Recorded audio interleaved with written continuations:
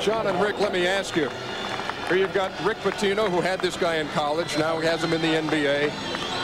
How easy does that make that, or does it make it at all tough? I think it makes it very difficult, but it's a testimony to the fact that Rick knows that he can play. I love Ron Mercer. I thought he was one of the most colorful kids that I saw coming out of high school, coming into college. I think he's going to be a tremendous pro.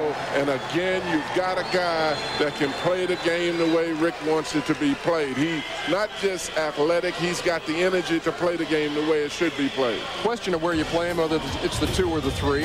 I think either one. I'd defer to Hubie on that in that regard. I noticed he made roadkill out of our defense. He's superb at coming off the screens, moves well to get his own shot, runs the floor. I mean, I really like him. I think he has a little bit of a problem, Hubie, getting his own shot off the dribble, though. I agree with that.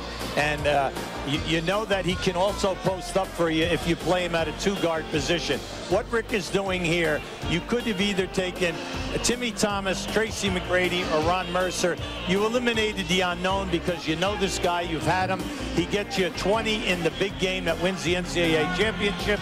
So you know that there are very little things of surprise here. So Rick is going to have to put in a work ethic of the type of defense that he wants. And that's something which was lacking last year in Boston. And when you talk about a team that gave up defensively over 100 points a game and then also led the league in the worst defensive shooting percentage of over 50%. They were last. So he's trying to get his type of people. And Ron Mercer standing by now before he heads to Boston with Craig Sager.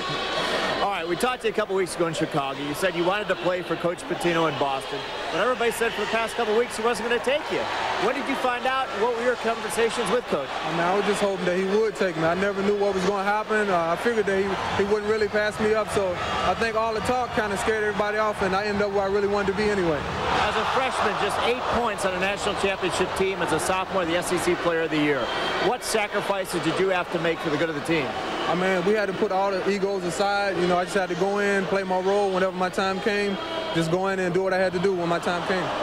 Does this make it easy for you to make the adjustment in the NBA, knowing that you already have played for that coach? I think so. I think it makes it a lot easier. I still have a lot of work to do, but then again, coach is familiar with me, and I'm kind of familiar with his system, so that helps me out a lot.